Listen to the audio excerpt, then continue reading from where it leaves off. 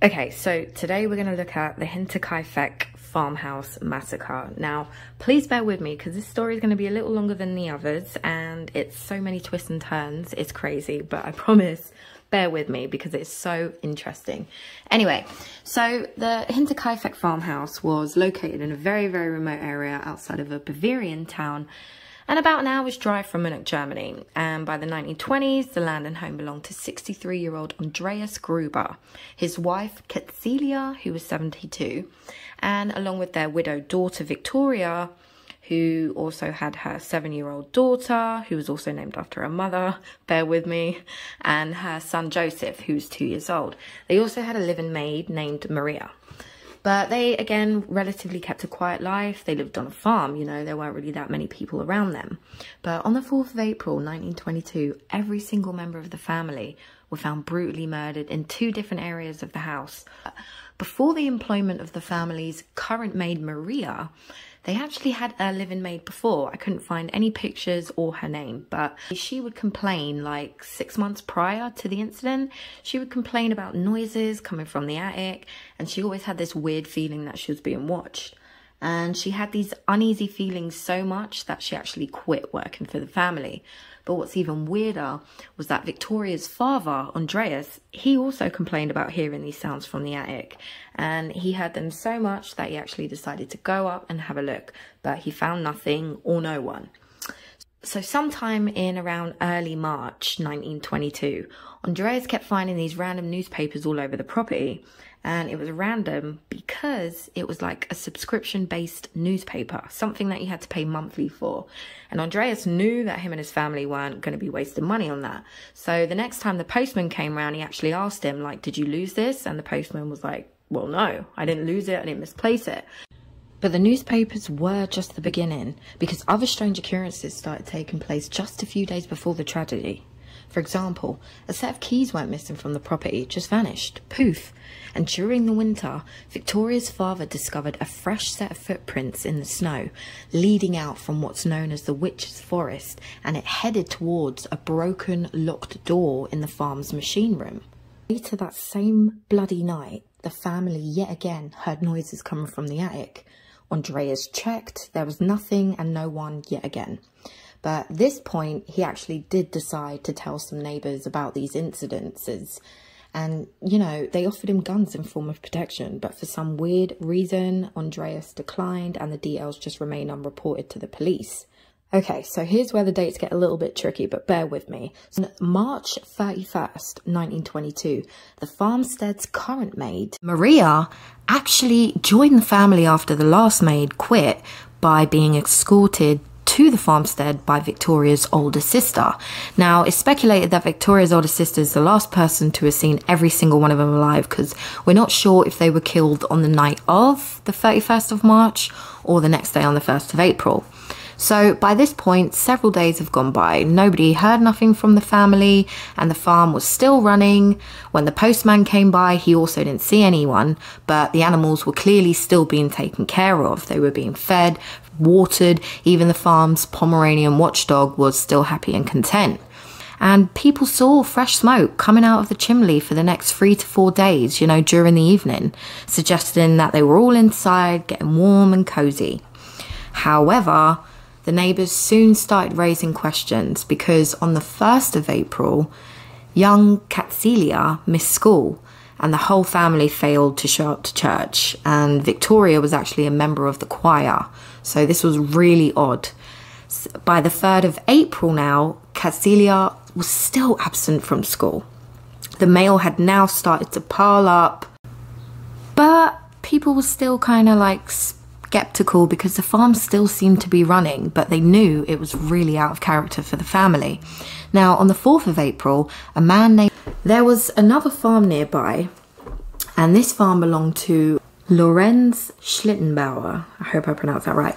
But he was actually the lover of Andreas's daughter, Victoria. And her father hated their relationship and forbade them to be with one another. We'll get into that later. Lorenz hadn't heard at all in the last 4 or 5 days from Victoria. He decided to send his son and stepson over to the farm, you know, just to have a little peek. And when they came back and told him that they saw absolutely no one, Lorenz decided that he needed to take it upon himself to lead a search party. So at around 3:30 p.m, along with another farmer called Jacob, trigger warning because there's going to be some very graphic detail and images, but when they arrived, they first entered the barn and found 4 bodies. They were Victoria, her mother and father, and her 7-year-old daughter. They were just carelessly stacked up together and covered in hay. And over in the house, they actually discovered the bodies of 2-year-old Joseph and the maid Maria.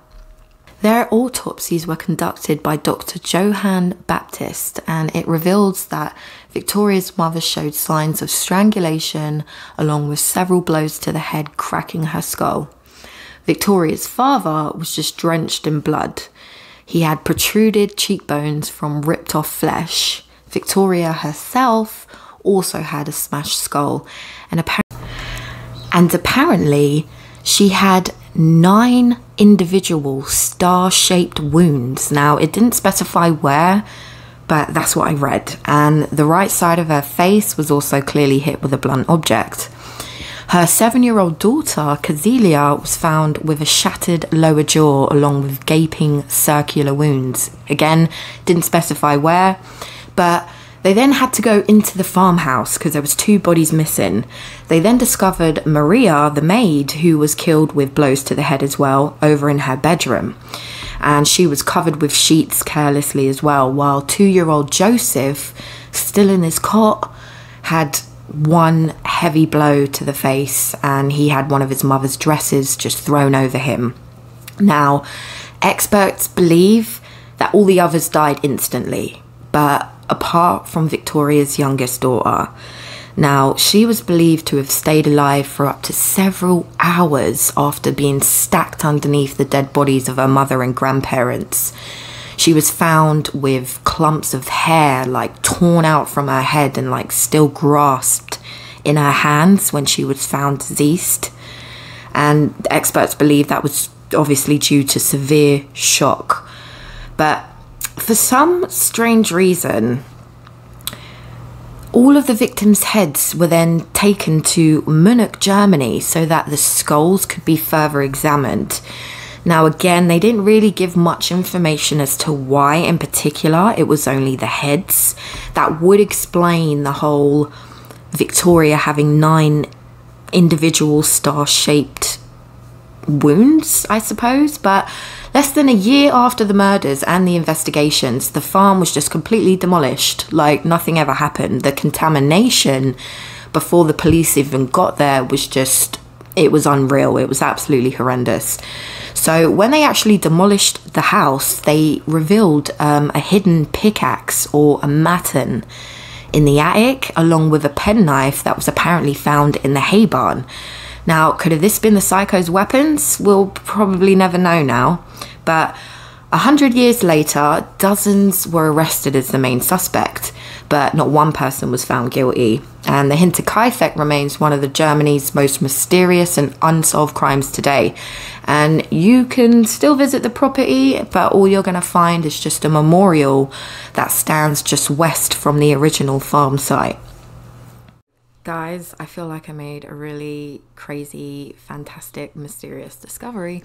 Now, you know there's like YouTube pages who find these random coordinates on like Google Earth and stuff like that. Now, I never find these things. I'm always like, how do these people find these coordinates, right?